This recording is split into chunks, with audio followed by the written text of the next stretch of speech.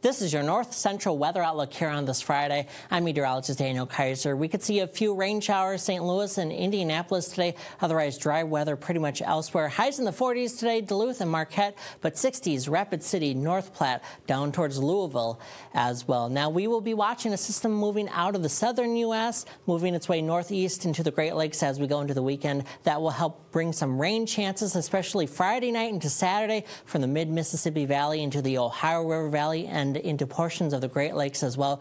We will also be watching another system which could produce some snow across portions of western South Dakota and into Nebraska as well as we go through the weekend. Rainfall-wise, we could see over 2 inches of rain in Indianapolis and Louisville and at least an inch from Detroit down to St. Louis as we go through the weekend.